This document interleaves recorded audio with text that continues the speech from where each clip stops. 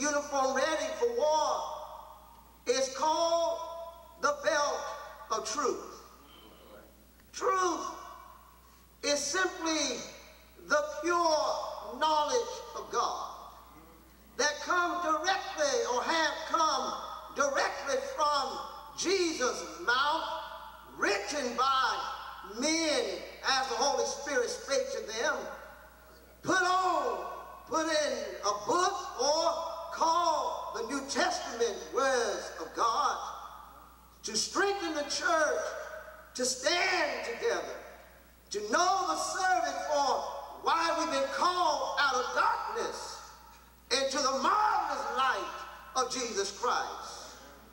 This job that the church has been called to do is we're able to do it because God's word shall bring forth seed of repentance. The Bible says in Ephesians chapter 4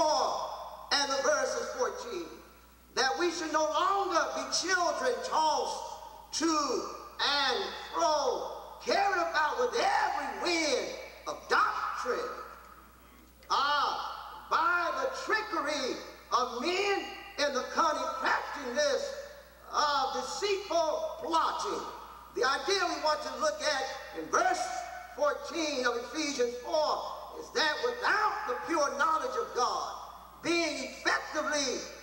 expounded from the pulpit, in the classrooms, amongst the lives of the members, individuals will begin